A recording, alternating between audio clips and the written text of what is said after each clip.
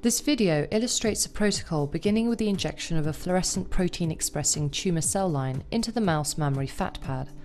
A specialised chamber for in vivo imaging is constructed and then surgically implanted into the animal, at which point imaging data can be acquired. Hi, I'm Dr. Bojana Gligorijevic from the laboratory of Dr. John Kondilis and Dr. Jeffrey Siegel of Biophotonics Center at Albert Einstein College of Medicine.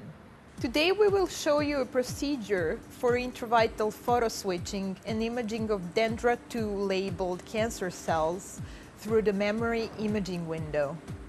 We use this procedure in our laboratory to study influence of the tumor microenvironment on the motility of tumor cells. So let's do it! Wearing latex gloves, begin the fabrication of the mammary imaging window, or MIW, by heating up a 5 to 10 cm tissue culture dish and creating a curved surface by pushing a rounded hard object, such as a 1-inch Dremel bit, against the dish. Cut out the centre of the dish using a heated razor blade.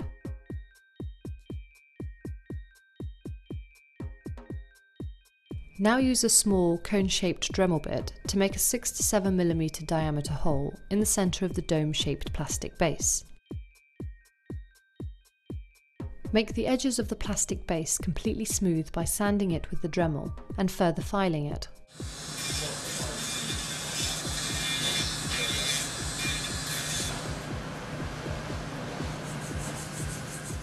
File the top of the plastic base to make a flat surface for the glass cover slip. The diameter of the filed flat surface should be 9 to 10 mm. Next, glue the 8 mm circular glass cover slip onto the flattened surface using superglue and let it dry for 15 minutes. Using a heated 26G needle, make 8 suturing holes by puncturing from the outside to the inside of the base. The holes should be evenly distributed around the cover slip, 0.5 to 1 mm away from the edge of the cover slip. Wash the MIW with deionized water, and then again with 70% ethanol. Use a Q-tip to clean the glass until it is completely transparent. Use acetone to remove any remaining foggy spots from the glue vapor. Finally, sterilize the MIW by exposing it to ultraviolet light for 3 hours on each side.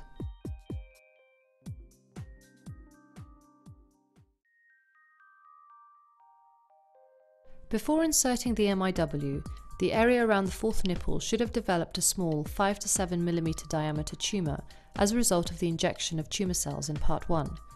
Check to make sure that the tumour is not visibly necrotic. There should be intact skin with hair on the area around it.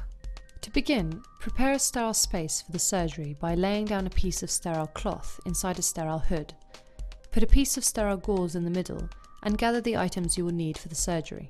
You will need a pair of small and a pair of large dissection spring scissors, micro-dissecting tweezers and forceps, and a needle holder. After anaesthetising the mouse with 2.5% averting, use a small animal shaver to shave the area above the tumour. Use Nair hair removal cream to remove the rest of the hair, and clean the skin using ethanol-dipped Q-tips.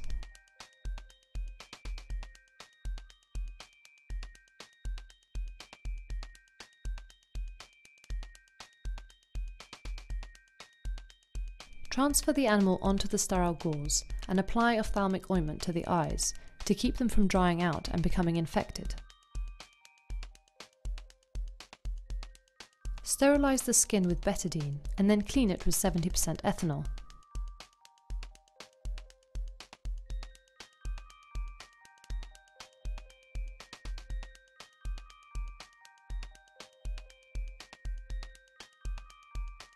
With the animal on a sterile surgical cloth, pull the skin immediately medial to the nipple using forceps and cut an approximately 2 mm incision.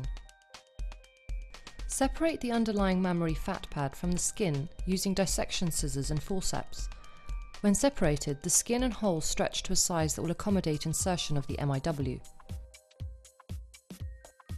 Insert the MIW such that there is skin on top of the MIW base and suture it in place.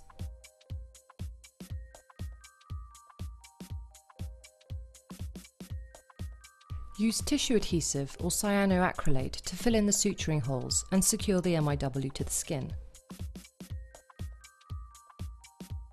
The animal should now be left to recover for the next 3 to 4 days before the first imaging session takes place. In preparation for the imaging session, we can describe the imaging box.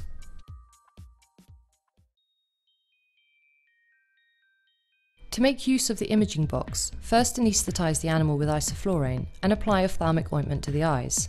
Attach the isoflurane exhaust from the anaesthesia machine to the front of the imaging box on the outside of the inlet hole. Attach a second tube to the outlet hole of the imaging box.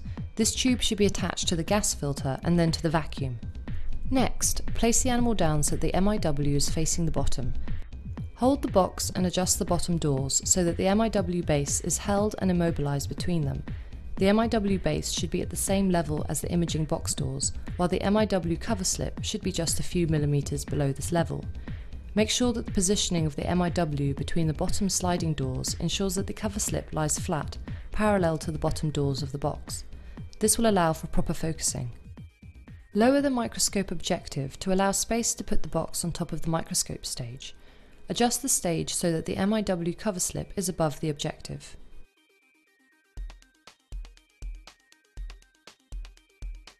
We can now focus the objective and start imaging.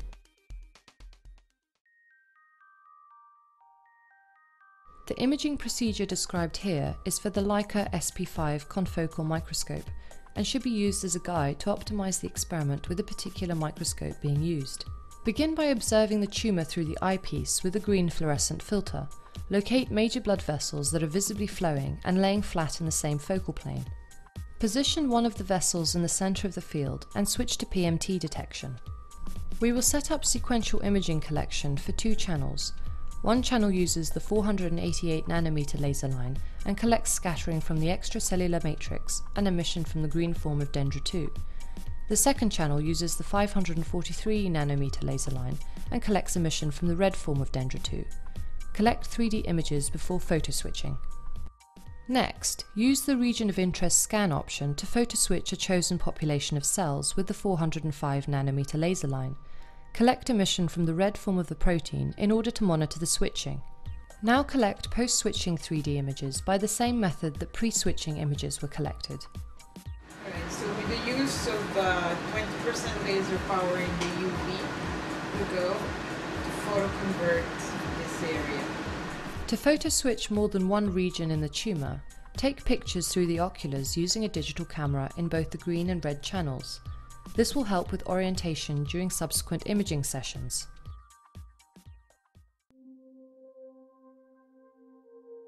In this image, one observes a rectangular photo-switched region oriented orthogonally relative to the blood vessel, which exhibits no fluorescence. Non-photo-switched cells appear green, while the scattering from the extracellular matrix is purple. The image is a maximum intensity projection of 4 images across the Z-axis.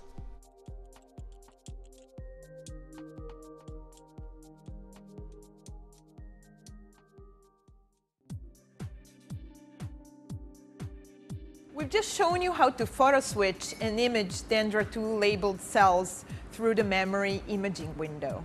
Using this procedure is important to compare behaviors of tumor cells in different areas of tumor over days. So that's it. Thanks for watching and good luck with your experiments.